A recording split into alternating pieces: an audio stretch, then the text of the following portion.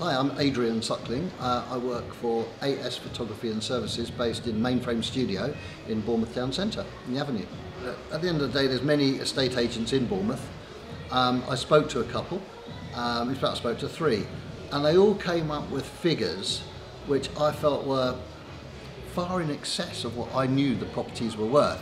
And I think they were just saying those numbers to try and get me to sell the properties through them. However, I used Saks Coburg and Lovett because I saw them on social media quite a few times. I saw their boards going up all the time. And the funny thing was I went to a five-a-side or six-a-side football game and they had a team playing, and Max, the comment, was a bit of a character, and I thought, look, he's a character who's got a great team of people working for him. I'm actually going to use him. I gave him a call, he came up, and I couldn't believe it, actually sold the properties for the asking price on every single one of them within 3 weeks. The whole lot went.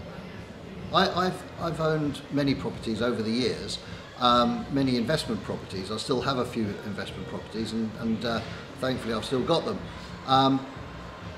The reason I had to sell is I relocated back from Singapore back to the UK, had to release some equity, that's why I sold those properties.